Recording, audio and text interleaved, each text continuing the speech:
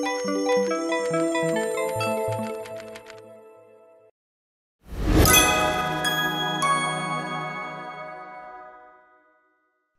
everybody. Adam Parks here with another episode of Receivables Roundtable. Today, I have one of my favorite guests from this entire industry, Dara Tarkowski, who is the managing partner at Actuate Law. She is involved with Quointec and honestly, so many other things, including having her own podcast, of which I'm a huge fan, called Tech on Reg.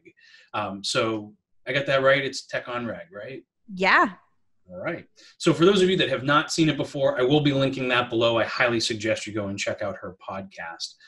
Dara and I have been working together for many years. I originally met her while working for a client, and I was pitching a new piece of software we were building called ComplyArm. Do you remember that, Dara? I remember it vividly, Adam. That was the day that Dara told me all of the things I was doing wrong in compliance, and then was nice enough to actually tell me all the things that I could do to fix it, which ultimately became the foundation for that platform. So something I personally will never forget. But thank you, Dara, for coming on today. How are you doing today? I'm great. It's like quasi nice weather here in Chicago, so can't complain for October. Awesome. So, we talk a lot about technology, and honestly, I learn a lot from Dara on a regular basis, including our cryptocurrency conversations and so many other things on the tech side. But as AI has become a more popular item across the receivables management industry, I thought it was a good idea to kind of have a quick conversation about some of the things related to AI. Artificial intelligence, or AI, is such a broad topic and of conversation, and there's so many different things that fall into it that I'm just going to ask some really high-level questions today so that Dara can kind of point us in the right direction for how we can further research the topic. Dara, what is AI? Oh, goodness. So fair warning, Adam told me he was going to ask this question, and then I went off on a million different tangents because I was like, it's not as simple as everybody says. But just to break it down, I think there is a fundamental misconception amongst industry about what AI is. At its base level, artificial intelligence is really the ability of a computer or a computer-controlled robot to perform tasks that are commonly associated with intelligent beings, i.e. humans. So it really is just the replacement of machines for human-driven tasks. The terms often frequently applied to projects involving intellectual processes that have the characteristics of humans, the ability to reason, to discover meaning, to generalize, to learn from past experience. That's what machine learning is.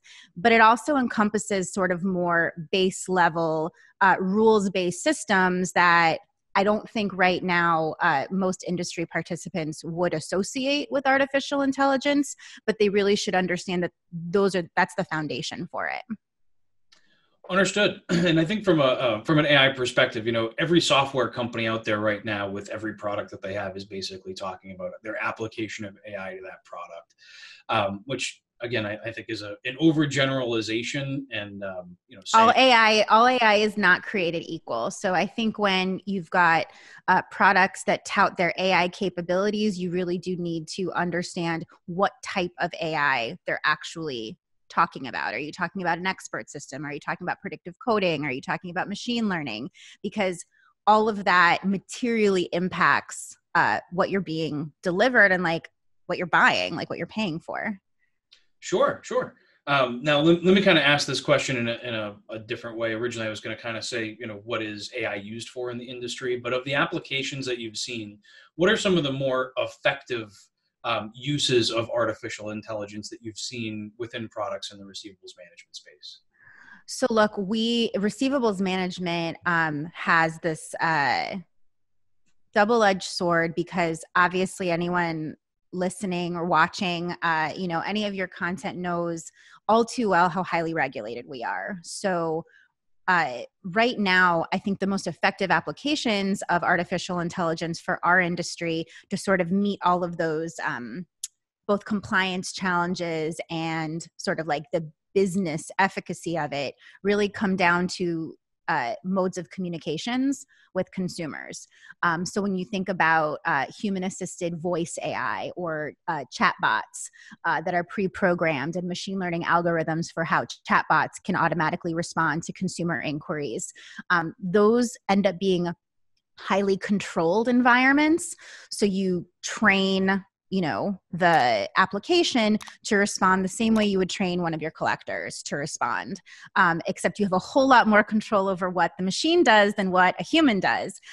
Because as I like to say, the machine doesn't wake up cranky in the morning, and the machine isn't worried about, the fight that they may have had with their significant other the night before. The machine doesn't wake up hungover on some day. So your ability to sort of control reactions and responses in an artificial intelligence environment can really, really increase the level of compliance in consumer communications.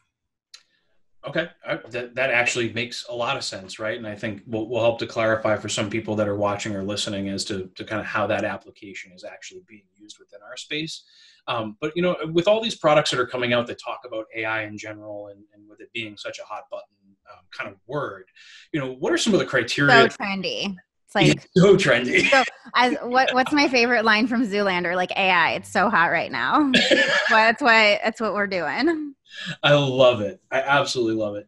But and so from a practical standpoint, for those that are starting to look at products that have AI application or some sort of AI involved, what kind of criteria should they be looking at when evaluating those kinds of products? So, obviously, vendor oversight and management for our industry is so incredibly important. It is the focus of the regulators. It is the focus of the issuing banks and the creditors that we're all servicing. It is a focus of RMAI sets of standards where we use to govern ourselves. Sure. So the most important thing, I think, when evaluating any vendor, but especially a technology vendor like this, is that you really understand what it is that they're doing. Mm. This is not a situation, especially because of like the applications. There's the front end applications and the back end applications. And especially if you're going to be looking at a product that's ultimately going to be used to interact with your consumers, you really need to understand.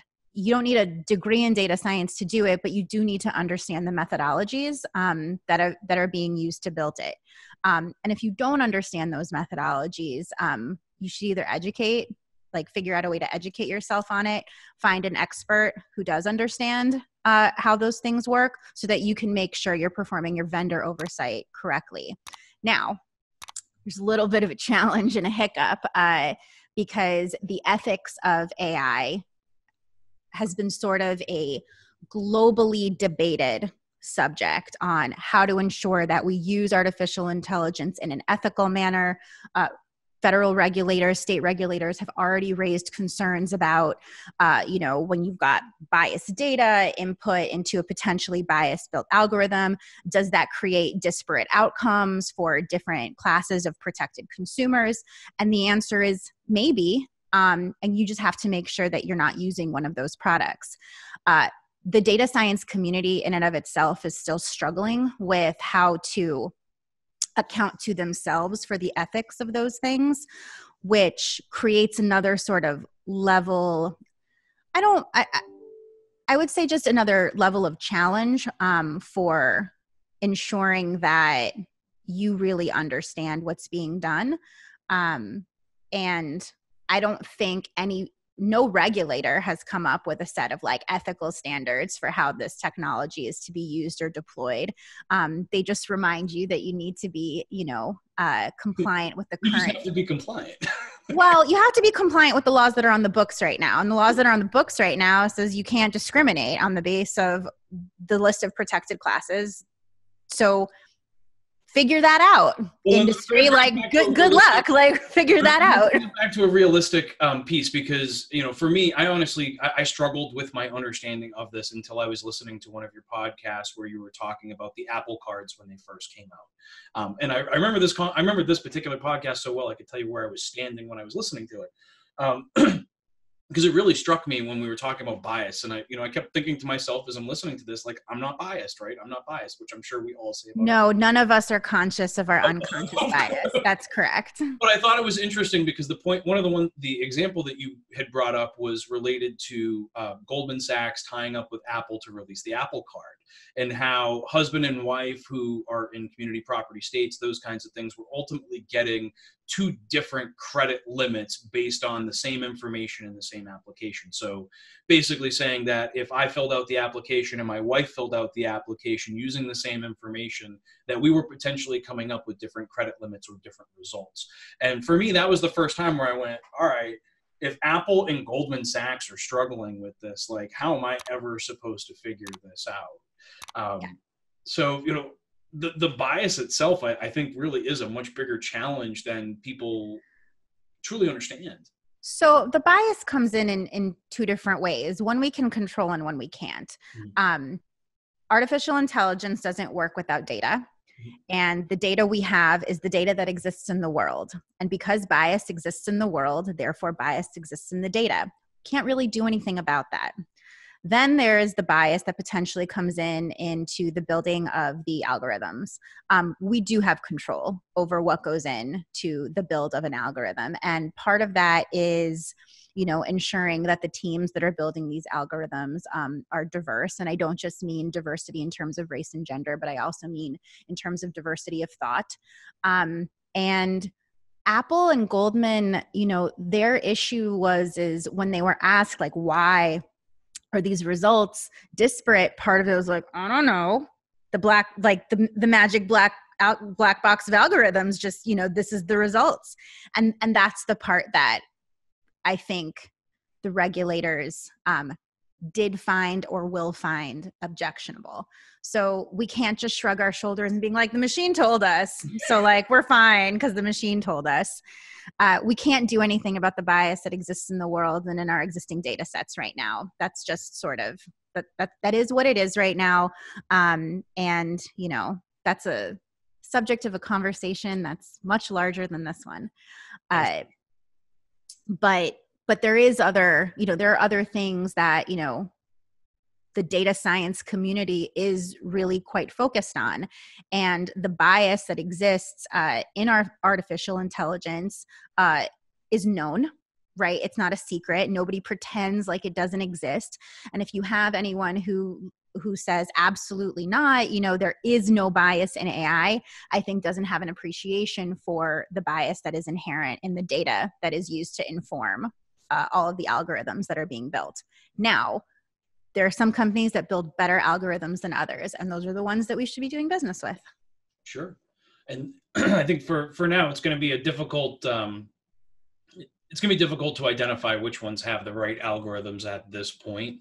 Hopefully we'll start to see, more information that we can use to make those decisions. I think the best thing that organizations can do if they want to dip their toe is to just not be afraid to ask those questions, Sure. Right? Like make that part of your due diligence. Obviously, no one's asking anyone within industry to, replace the data science expertise of, the technologists that are, working hard and, building amazing things. But you do have the power to ask the questions and do some digging about what's happening and getting those answers to the satisfaction of you is important, not just from like an ethical, moral standpoint, but like it also shows that you are being conscientious. That is a step that needs to be taken in compliance. And you can say, no, we specifically asked this question before we adopted and deployed this technology. And these were the answers that they gave us. So it's a little check the box, but it's also like, what else can you do?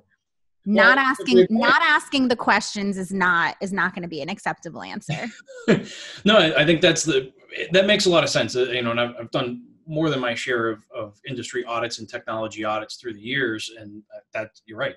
Asking the questions and recording the answers and results to those to kind of build yourself a little. We lawyers do like to document things. It's true. Yeah, slightly. I'm familiar with that particular process.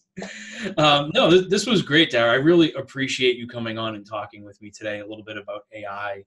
For those of you that want to learn more, I will link Dara's contact information below so you can reach out directly and ask her some questions. I know I do that pretty much every couple of weeks.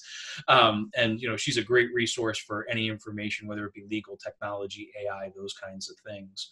Very proud nerd lawyer right here. Very proud. One of the best. I really am proud to have had an opportunity to work with you for so many years. So thank you very much. Aw, Adam, back at ya. Well, and I hope we actually get to see each other again in the near future. I hope it'll be before RMAI, but hey, that'll be kind of a line in the sand at this point. Oh, hashtag 2020 dumpster fire. Yep. But for all of you that are watching today, thank you again so much for your time and attention. We will put some links below to some of the resources that we talked about here today, and looking forward to the next video. If you have any other topics you'd like to see us cover or guests you'd like to see us speak with, feel free to comment below and we'll get responses back to you just as quickly as we can. But thank you everybody again, and talk to you soon. Bye.